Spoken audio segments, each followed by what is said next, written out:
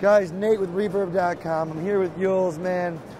New artist relations manager for Ludwig. Congratulations, homie. Thank you. All right, let's talk about the Vistalites. We all know John Bonham, Led Zeppelin, but like, what's it all about? What kind of, is it acrylic? Is it this? Tell us what the whole 9 yards is. Yeah, well, I mean, the acrylic, shell has been something that's been very popular in the industry for quite some years. In the 70s, when it kind of came to fruition, like it was the thing. It's what everybody gravitated towards, and it was more visually, and that it definitely has a visual effect that people were like, I gotta get that. Doesn't matter what it sounds like, it just pops on stage. But interesting enough, it does offer really great, unique sonic qualities that you don't get out of a wood shell. It's got a much more intense, aggressive attack and bite to it.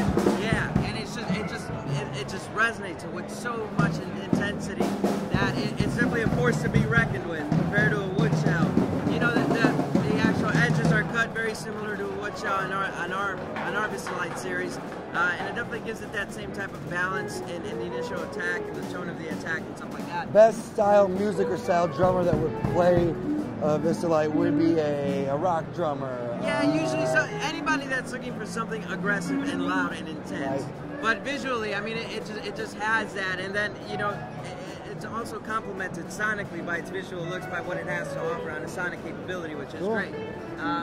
But yeah, so if you're looking for something very girthy, very intense, Vistalite's the way to go. Vistalite's the way to go. Yeah. Yules, thank you, brother. Absolutely.